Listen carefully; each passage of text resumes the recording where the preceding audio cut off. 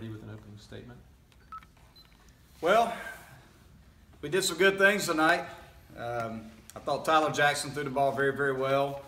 No walks tonight. Pounded the strike zone after a few too many free passes over the weekend. We got back doing what we've done all year, which is just pound the strike zone. Thought Tyler did a nice job. It was great to see Owen Griffith get some work in there. Threw the ball very, very well. We kind of broke it open in the fourth. It all started with a two-strike double from Chris Williams, and then Andrew Cox with a two-strike double the other way.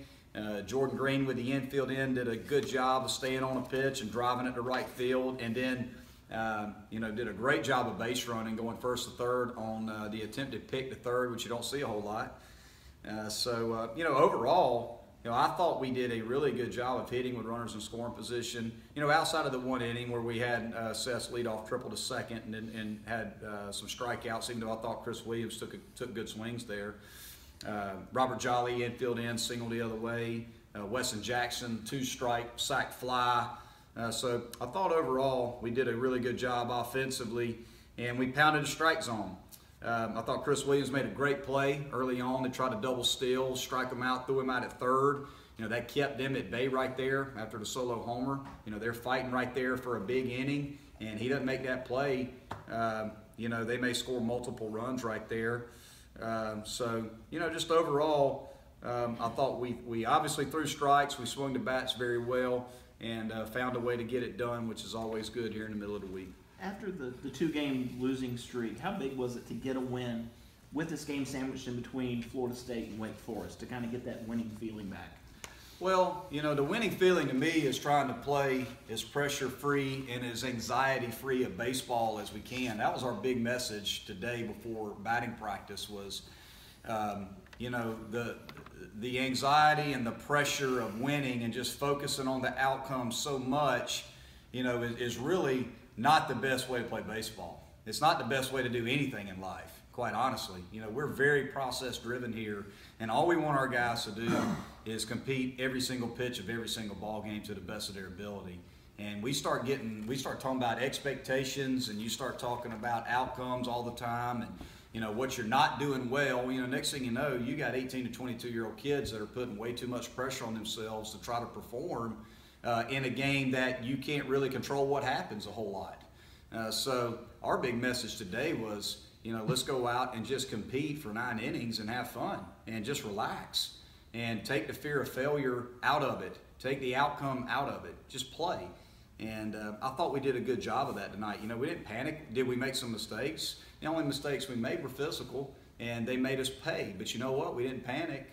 We kept pounding the strike zone. We forced them to swing the bats, and at the end of the day, we scored more than they did and filled up the strike zone. So I'm proud of our guys, and it is good always to win. We all know what we're here to do, but winning's a byproduct of playing the game the right way, and I thought we did a pretty good job of that tonight, outside of a few things that we'll address and practice tomorrow and learn from and get better. How difficult? That fourth inning was just relaxing and just kind of having fun that fourth inning.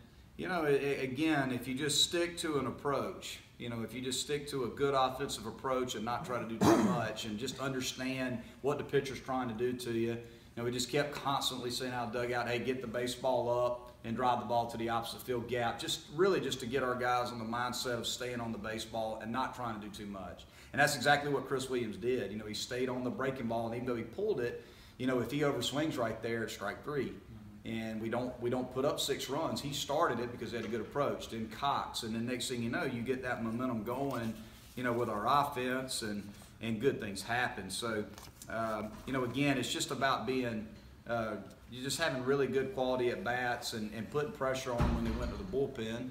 And thought we did a good job of that in that inning. And obviously that built our confidence, for the rest of the game. Thought we swung the bats very, very well. How difficult was it to play a grueling 3 games down at Tallahassee and then have the quick turnaround to play Georgia, just from a routine standpoint?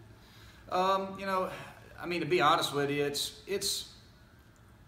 I think we really try to preach to our guys that, you just got to be ready to play, and that, you just got to be, you can't worry about the schedule. We got back late Monday night, I guess Tuesday morning, and guys had class, and we knew that we had a quick turnaround. But to be honest with you, I kind of like it that way.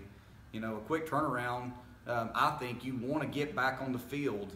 That's at least the way I like it. I think it's good for your guys to get them back on the field and force them to compete so that you can see what kind of club you have. You know, is this a team that's going to let that tough loss on Monday night linger on? Or are we going to let that go and learn from it and compete tonight, which is all that matters? And I thought we did a good job of letting it go and competing tonight. Not to focus on the negative, but that 7th inning, 3 unearned runs, it began to feel a little bit like deja vu from the Florida State game Monday? No, I don't believe in deja vu, and I don't believe in negativity when it comes to physical errors. You know, I mean, Jordan Green leads all of the ACC second basemen in fielding percentage. So, you know, going into tonight, he's the top defender in the ACC.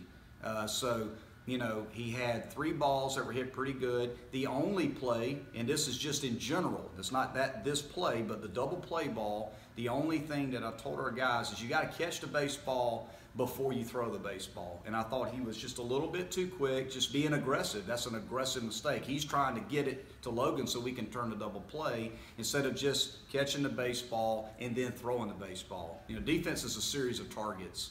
And, you know, he's just trying to be a little bit too quick, but you're typically quick when you're aggressive. So I don't want to take his aggressiveness away from him. The other 2 plays are just tough balls. You know, it's got tough hops. So, you know, it's not an easy thing to do to catch a ball with top spin, you know, that's hit pretty good. So the only thing I want Jordan Green to understand is he's a plus defender. And, you know, even though he's made 3 errors tonight, you know, at the end of the day, how he responds is all that matters to me. You know, I just want to see how he responds. And you know, if he's got the right type of mental toughness and he can turn the page, which is what we want him to do, then he'll be fine. Speaking of responding, you brought Hennessy in for the final out. He had a rough inning at Florida State the other night. Was that to see how he would respond, or was it more the way he played the last time in Athens? He had a good outing against Georgia. It didn't really have anything to do with what he did at Athens. It was more just about the matchup at that point. You know, they brought the left-hander off the bench, Talley, who had some pop. And when we looked at the at-bats versus left-handers, he only had 7 at-bats versus left-handers on the season. So I felt like either they're going to bring in another pinch hitter that doesn't have a lot of at-bats, or we're going to make him Talley face Hennessy with only 7 at-bats versus a left-handed pitcher on the season. So we knew at that point that they probably would dump him, but if they didn't, he's got limited looks against a left-hander. And we knew that Hennessy fills up the strike zone, and when you got the time run at the plate, that's what you want. You want a guy that's going to pound the strike zone, and he did an excellent job of just filling up the zone and getting it done for us right there. Monty, Seth Beers raised his batting average about 30 points over the last week. Is this the best stretch you've seen him play this year? And is he one of those guys that you were talking about who's just kind of letting baseball happen and not trying to force things right now? Yes, I think the biggest difference between Seth and the last, you know, 7-8 games, whatever it is, where he's really been on fire and swinging the bat well, is you know, he's smiling. You know, he's enjoying it. He's not putting all that pressure on his shoulders, and you know, that's a kid that, you know, he has extremely high expectations for himself as a hitter, and he knows how good a hitter he is, and you know, it's frustrating, but he's handling it very, very well, and I think he's just started to relax a little bit and get back to his strength, which is being disciplined at the plate and looking for good pitches to hit and not trying to hit his way out of it. You know, I think the worst thing a hitter can do when he's struggling is to try to hit his way and swing his way out of it, because what happens is you start swinging at pitches out of the strike zone. And he just got back to just being relaxed and getting good pitches to hit, and he's starting to square some balls up, and you know, he has absolutely hammered some balls here lately. I mean, the ball he hit Monday night against Florida State, one of the hardest balls I've seen hit. So he's definitely swinging the bat much, much better, and I think it's just, you know, at the end of the day, you just got to have fun. You know, you got to believe in yourself and have fun, and we all know Seth has a tremendous amount of confidence in his ability, but you know, he's just letting go of the frustration and playing. When you have a guy like that, you see him struggling a little bit, and you know that he has to get to that mindset. Mm-hmm. Do you say more to a guy like that? Do you leave him alone? Like, what's your approach in that situation? It's a really good question. You know, what I try to do is take as much of the pressure off of him as possible. and just try to show anytime a player, a hitter, goes through a tough stretch, what I want to show him is film of when he's crushing the baseball. Because I want him to see for himself what it looks like when he's swinging the bat really, really well.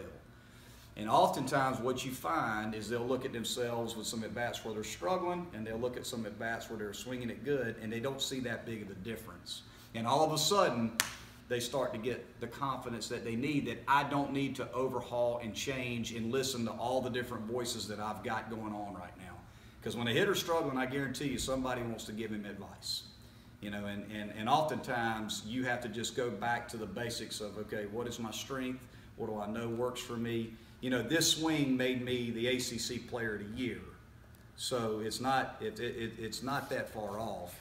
And but we're all guilty of that. You know, anytime we go through what we identify as tough times, what's the first question you're going to ask? What's wrong?